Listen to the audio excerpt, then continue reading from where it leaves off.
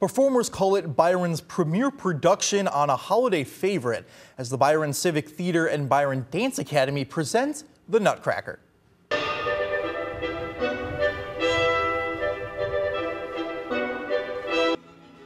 Featuring local performers from roughly 8 area dance studios, this was the company's first time tackling a ballet.